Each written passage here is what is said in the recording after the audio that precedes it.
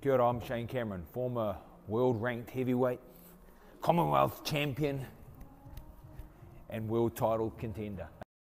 Okay, and in this video, I want to do freestyle on the bag for maybe 10 or 12 minutes. Okay, but I'm going to be talking through the things that I'm doing, why I'm doing them, how I'm doing them, and I'm going to show you how to do them. Okay, so it's just freestyle. I'll just think about what I need to think about, and then I'll explain to you, and then I'll demonstrate it. So the jab, the best punch in boxing.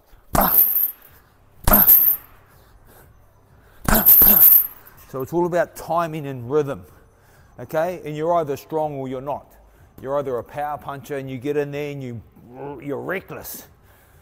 But if you're not a big puncher, you have to be really fit to keep up, because you may not be able to knock the guy out, but you need to be able to outwork him. So that's your call. Only you know how strong you are. Okay? So the jab can be thrown many different ways. Okay? There's a flick jab where you're getting a little bit of power but not as much. Okay? And how do you get more power? You use so that's just me using my arms. See, my body is quite static, it's not going anywhere, but you can change that just by a little movement here. See, by doing that, as soon as I change that, notice the difference in the power, just by that. And I'm not closing the distance between me and my opponent, so I'm not going to go into his range and then I'm at risk of getting hit. Okay, so here, yeah, just by that little movement. Okay, and that's actually a throw and a feint. That's a feint. So you're throwing a feint and your opponent's reacting, and then you're countering on them. Okay. Anyway, we're on that jab. So I threw my jab from here, or sometimes from here. I never really threw it from here because I didn't feel comfortable with it. Mayweather and a few of the other boys, they're really good at it, really slick with controlling the range. I was successful with a couple of fights, but it wasn't really my forte. I got hit more if I tried to do it like that. Okay, but here, you can do it here. So here, and you change you're here. The best thing about that I found, I had one fight, I fought the Australian heavyweight, and I caught him really good. So there, I spent a lot of the time throughout the round with my hands sort of here, coming forward. And then I did start to do a little bit of this within the training from my coach. And then so I changed it from here. And what that does, the thinking side of it, so when you're here, your opponent can touch your gloves, so then he knows where your range is. So he knows where he is safe and when he is in danger. So as soon as you take that away, it messes with their range, because they got to work out what distance they're safe and where they're not safe, you know? So, but you got to do it really fast. So I'll be having my here, I had here for example, and then I dropped it down here, and then he come into my range, and boom, I caught him really good. Right hand, hold up. Oh! Okay, but that's just only one that stands out. Using a jab like so, but it's good to close the range on so you can hear. You can still throw it as a power jab. You can flick. Throw another combination off it. That's your call, but start here.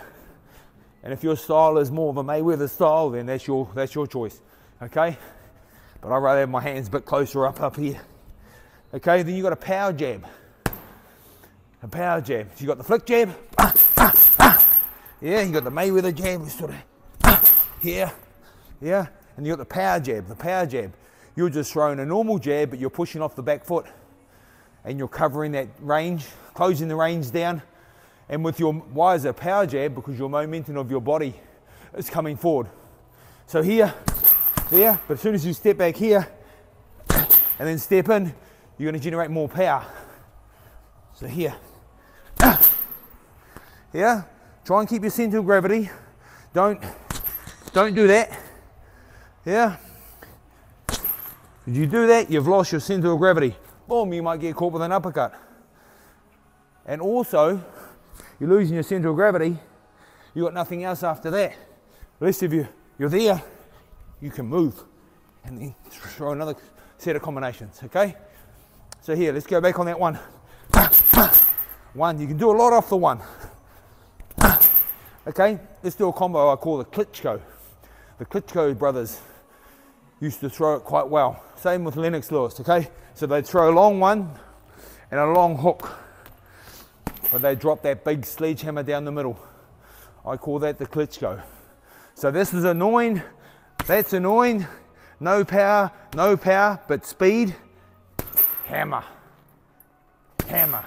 Okay, so here, flick, flick, boom. Yeah, you gotta do it fast. You know what I mean? So if someone come at me on that, I'd have to defend at the front and then I'd have to defend the hook.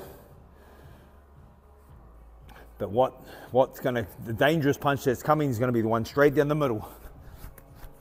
And rip the body if it's there.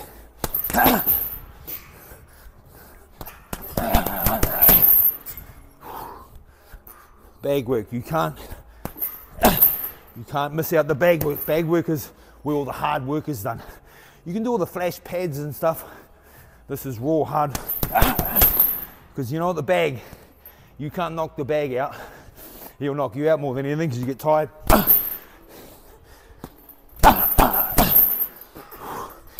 Conditioning is number one if you're a fighter, okay? One thing you don't want to do in an 8 or a 10, 12 round fight, get tired in round 8 and your opponent's maybe not as strong as you, but he's fitter than you, he might get you at the end. So condition yourself on the bag.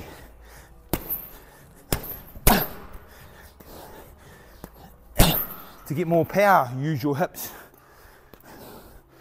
See here, I'm here, dropping off the center line. See that? See I'm using that hip? Same with a hook. Instead of, yeah, big difference. More power, yeah? And if you want to get faster, you got to think faster. So I'm going to think faster. Yeah? I'm 46 anyway, so I'm only as good as what I am. I always. But I learned a lot over my time, so hopefully you can pick a few things up from me.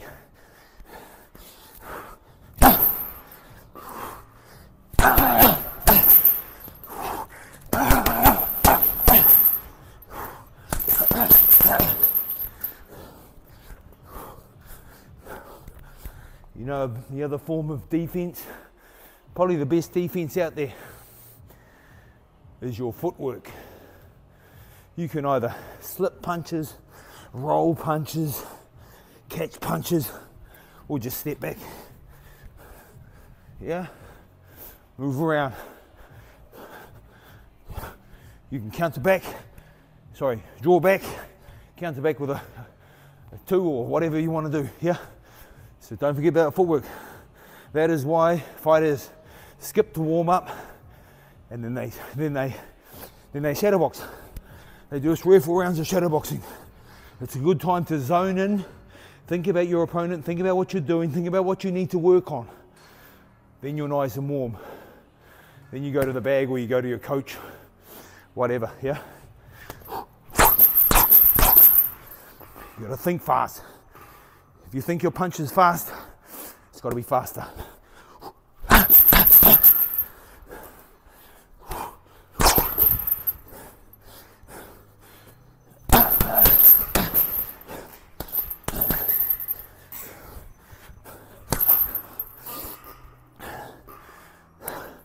How to throw punches upstairs to set up the body shot, okay?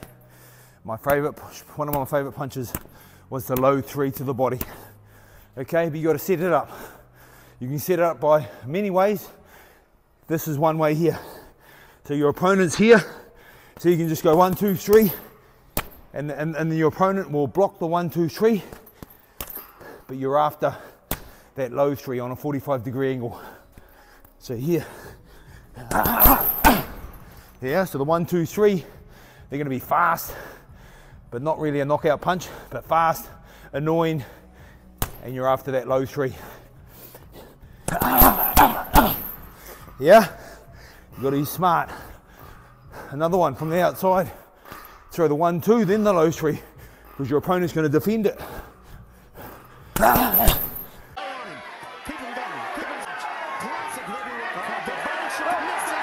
If they don't defend the 1-2, oh, they're in trouble.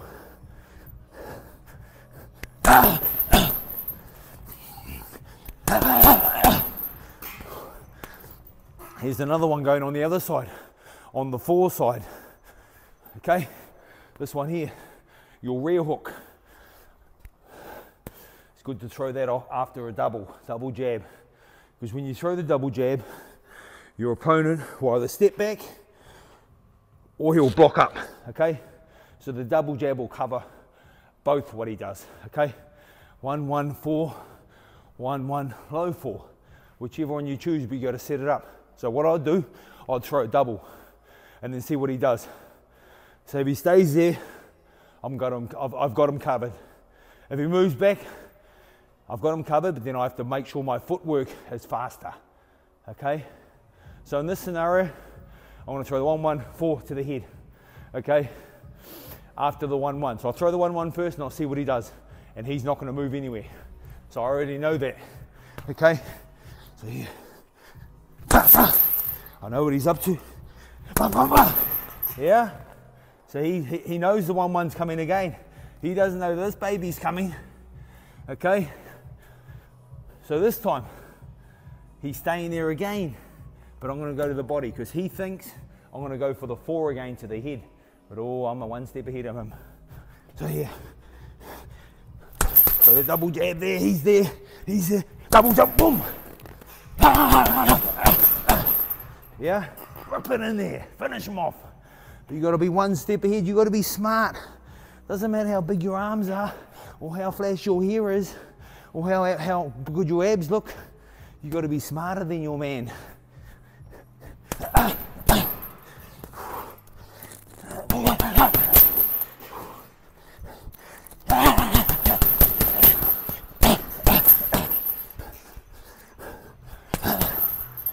How to pivot, last one, how to pivot. Okay, so you're in your stance here. Okay, so to pivot, you got to go, you're changing stance. Okay, so from here, to step through it. Go back to orthodox, southpaw, because that's what position you want to be in. But if you're a southpaw, then you got to do it the other way around. Okay, so here, my orthodox position, southpaw. Orthodox, southpaw. Okay, now we need to speed that up. Orthodox, southpaw. See how I've taken my lead shoulder back? Yeah? Because then that'll set up the 3. Because you'll pivot when you got someone on the ropes. You won't do it like if someone's going to move away from you, because it won't work well for you. Okay? So you might get someone on the ropes, 1, 2, 3, pivot, boom, boom. Okay? So just for you to work on, just step through it. Make sure you're nice and balanced. Over here, step through it. Then jump through it. See how I jump through it?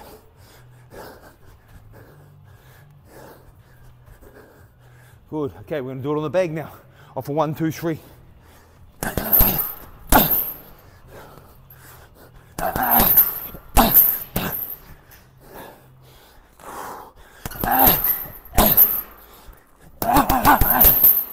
All right.